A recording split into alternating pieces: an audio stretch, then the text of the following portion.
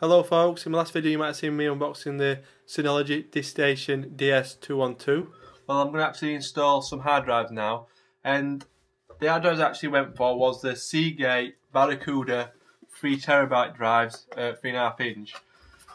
Plenty of storage there. I thought I'd kind of max it out. Obviously this Diskstation can take up to 2 hard drives, so I'm going to be using 2 3TB drives. So just unwrap this. There you go. There it is, 3.5 inch drive. And like I said, I've got 2 of these. So let's put one off to the side.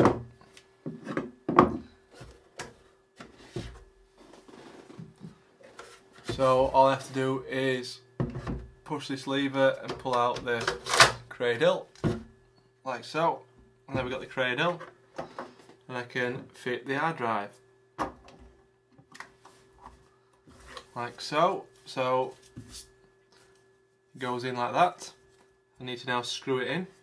Now you actually get 2 sets of screws. You get these larger screws for larger hard drives, so 3.5 inch hard drives like this one, and you get these smaller screws if you're putting in a 2.5 inch hard drive, like a laptop hard drive.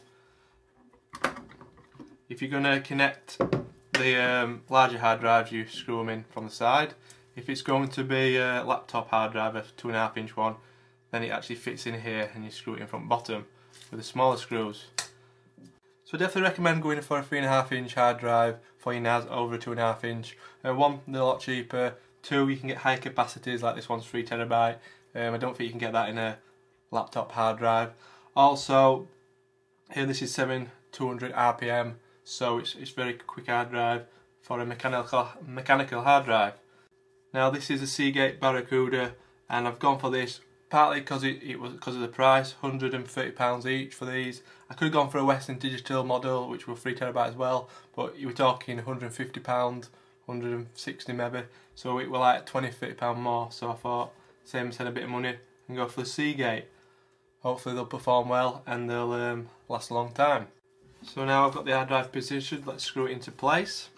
Now there's like a rubber section here which obviously helps with vibration and things like that, so that's really good. Last thing you want is your hard drive making extra noise and stuff.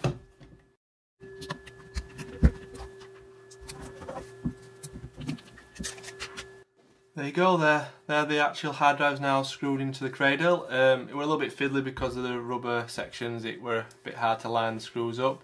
You don't have to tighten up too tight, just enough so the hard drive doesn't want to move. And let's get it installed into the Synology Diskstation. So as you can see there, I've got the Diskstation, and pretty simple to install. If you're not sure which way to line it up, just have a look inside and have a look for the connector at the bottom. You can see the connector here, and just line it up basically, like so. Obviously don't drop it in, slide it in slowly. Clips in place. There, hard drive 1 installed.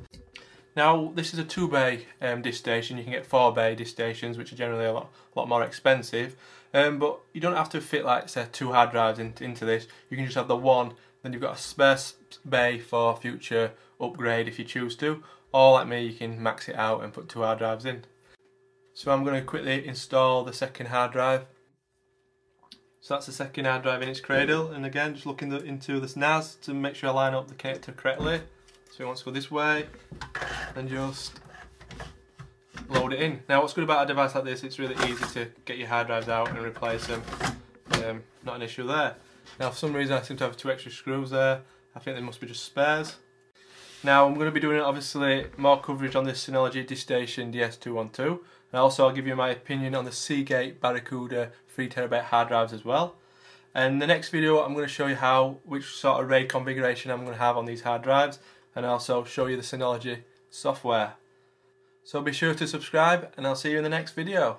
Goodbye.